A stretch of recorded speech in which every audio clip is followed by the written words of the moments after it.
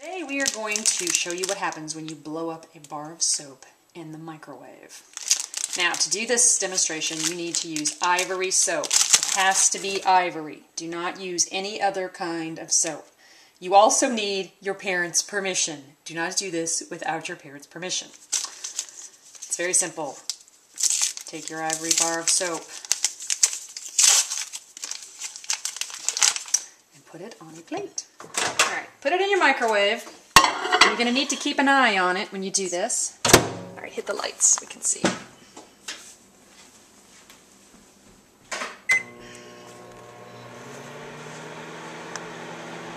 It's really only going to take about a minute.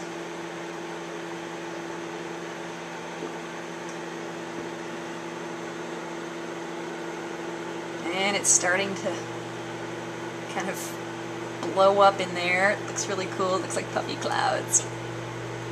This is going to keep getting bigger and bigger. Right now we're about 30 seconds into it. And it's still growing and it smells really good. It smells like nice clean soap. And when it starts getting a little too big for the microwave, that's when it's okay to hit pause or hit stop. Oh yeah! Look at that.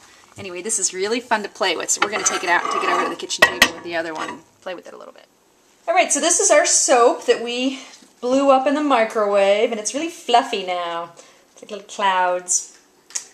And you can play with it and sort of smash it into other things, and some people like to take it and re-wet it a little bit and even put it into a cookie cutter and make new little bars of soap into different shapes out of it.